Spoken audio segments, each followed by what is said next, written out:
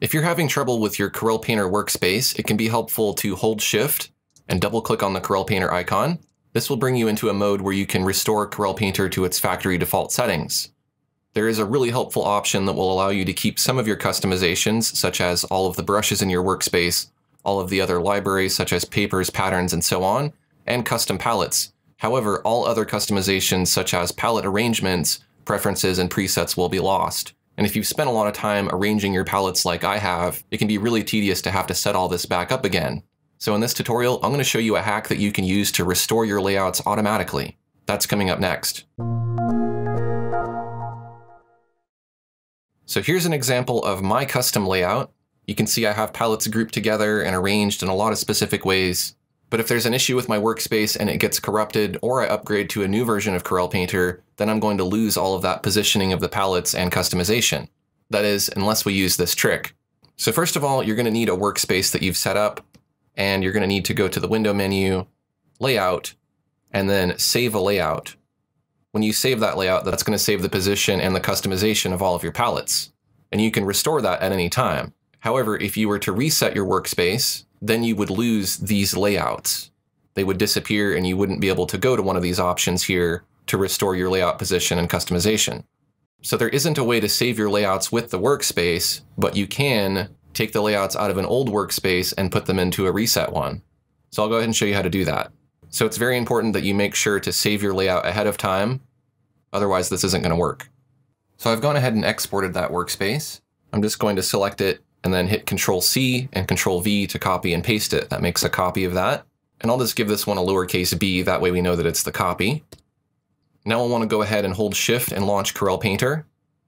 And let's go ahead and keep some customizations, but we'll restore this workspace back to its factory defaults. I'm going to reset the current workspace. That's the one that I duplicated here. And once we do that, that workspace will be reset.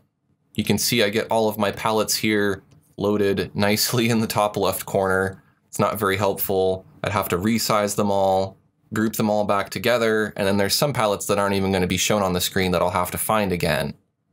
And as you can see, if we go to the window menu and we look under layout, those layouts are gone. So the first option is just to go ahead and rearrange this and put it back to how it was.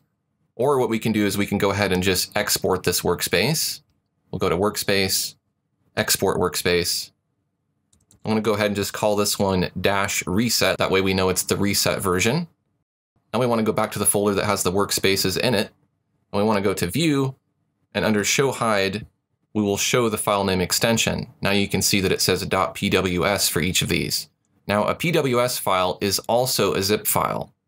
In order to turn it into a zip file, all we need to do is click on the file extension and change it from PWS to zip. Once we click off of it, it now becomes a zip file. Now we want to get that original duplicate that we made earlier, and we want to turn that into a zip as well. We want to go ahead and open that zip file for our original. And we want to locate the framework folder. Now within that framework folder, you can see that these are the layouts that we saved earlier. So now all we need to do is go to our reset workspace, open that zip file, put it over here on the other side. We'll open framework there, and you can see that when we reset that one, those layouts disappeared. So all we need to do is select all three of these files and just drag them over to our working folder here. That'll make a copy of them. Then we drag those copies into our reset workspace framework folder. And it's okay if we just replace this layout XML file. Now you can see they appear in the new reset workspace. Now we can just close the two zip files here. And we'll want to change the one that we reset back to PWS.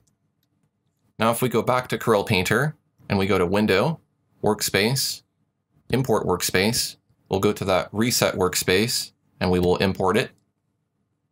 And you can see it already restored our default layout, but we can also go to Window, Layout, and we can choose from those layouts that we saved earlier. Large monitor and small monitor are the ones that I created. So basically all I needed to do was copy the files from one zip file to another, and that allows me to restore my palette locations and customization. I wish I would have known about this a long time ago, because I've probably rebuilt my workspace 1,000 times by now. But hopefully now that you know this tip, it'll save you a little bit of time.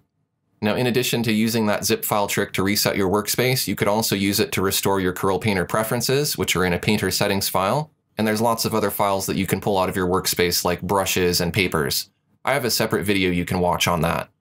If you found this information helpful, take a quick second to like this video. And if you're new to my channel, I'd love to have you subscribe. I have a lot more Corel Painter tutorials like this. Thanks for watching, and I'll see you next time.